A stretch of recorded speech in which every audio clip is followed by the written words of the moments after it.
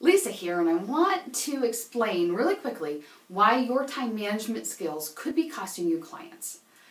I'm involved in a couple organizations, and recently we had a committee meeting, and as we were all sitting around the table giving our progress reports, one of the men on the committee shared that he had the best of intentions, but he really didn't get his stuff done. And so I applaud him for coming right out and saying, I committed to the group, I didn't do it, I'm going to try to do better. That's awesome. However, this wasn't the first time. And I was honestly considering, after the meeting, hiring him because he's really good at what he does. But I didn't.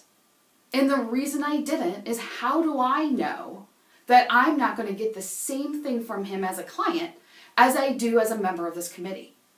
We've all volunteered our time for the good of a common goal, yet he's not given what he said he's going to give. And there could be many reasons behind that, and I'm not here to judge. What I'm saying is, his lack of time management skills directly resulted in me not choosing to hire him, even though he's really good at what he does. Because as far as I'm concerned, when I go to hire someone, I want them to be a woman or a man of their word. And so if they're going to tell me they're going to do something, I want them to do it. How are your time management skills? Are they costing you clients? Do you find that you promise to do something only to run out of time to get it done? If so, I invite you to have a conversation with me. 30 minutes. We'll talk about what's going on in your life. I'll offer you some strategies. No obligation, no pressure.